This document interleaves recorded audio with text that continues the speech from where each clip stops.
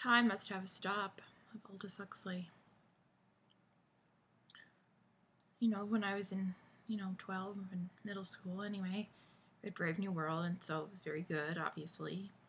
And then it was like, well, let's just see what else the author wrote. So I read a whole lot of books by Aldous Huxley. Of variable quality, one of which is Time Must Have a Stop, which is perhaps not a book for which Aldous Huxley is remembered, except by me. So I was, the back says that this is the novel that Aldous Huxley himself thought was his most successful and fusing idea with story. Well, Aldous Huxley, you were mistaken about your own work, I'm afraid. Or I missed it.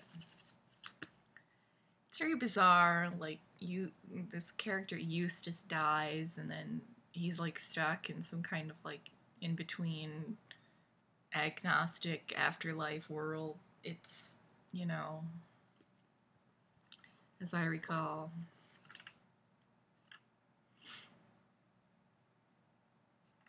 And then there's a lot about, the boy, Sebastian Barnack, losing his innocence, which is was just not interesting to me. I was more into Uncle Eustace. When he died, it was, all over for me in this book, I'm afraid. Uncle Eustace. Because, he had money. He didn't take shit too seriously. He had art, and he was rich. I already said he had money. He's kind. Could do a lot worse than Eustace Barnack. I don't know. It's Sebastian Barnack. I don't know if he's paternal or maternal. I think it's a paternal uncle. I think it is Eustace Barnack.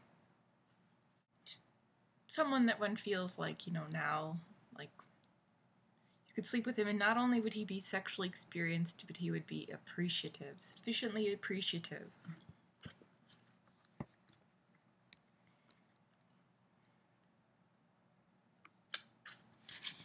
Good old Uncle Eustace.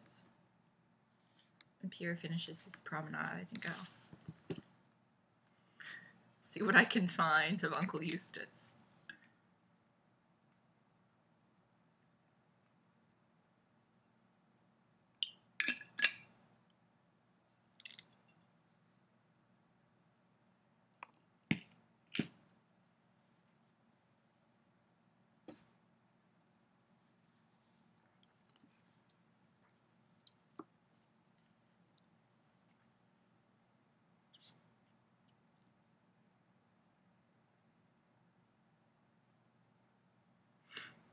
Hey, kiddo.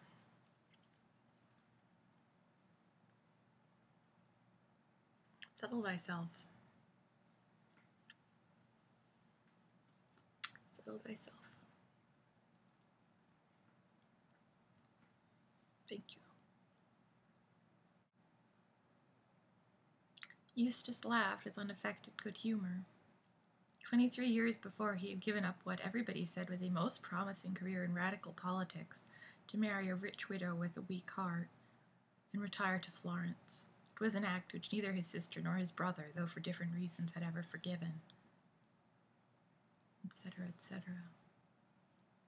With the exception of unmentionable great-uncle Luke, Eustace was the first who had ever gone over to the hostile camp of luxury and leisure. Very pretty, he said to her, in the phrase and tone of one who applauds a particularly well-directed stroke at billiards. With an income of $6,000 a year, he could afford to be magnanimous. Besides, his conscience had never troubled him for what he had done. For the 5 years of their brief married life, he had been as good a husband as poor dear Amy could expect. And why any quick-witted and sensitive person should feel ashamed of having said goodbye to politics, he couldn't imagine.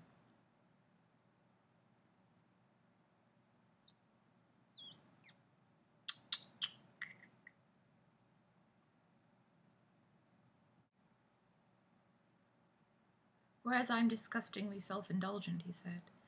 And if I happen to be fat, it's entirely my own vicious fault. Has it ever struck you, my dear, that if Mother had lived, she'd probably have grown to be as big as Uncle Charles? How can you say such things? Cried Mrs. Pulshot indignantly. Uncle Charles had been a monster. It was in the family, he answered, and patting his belly complacently. It still is, he added. The sound of a door being opened made him turn his head.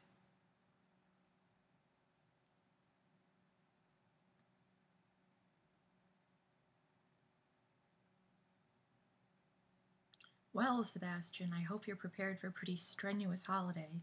Once again, Eustace patted his stomach. You see before you the world's champion sightseer, author of Canters Through Florence, the Vatican on roller skates, round the Louvre in 80 minutes, and my speed record for the English cathedrals has never even been challenged. That is kind of funny. You see, you'd have a good time with Eustace.